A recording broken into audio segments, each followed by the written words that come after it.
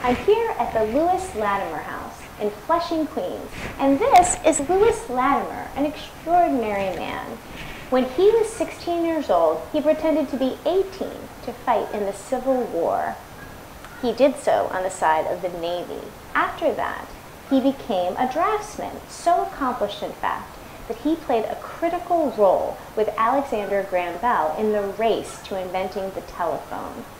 After that, he worked for another inventor, Hiram Maxim.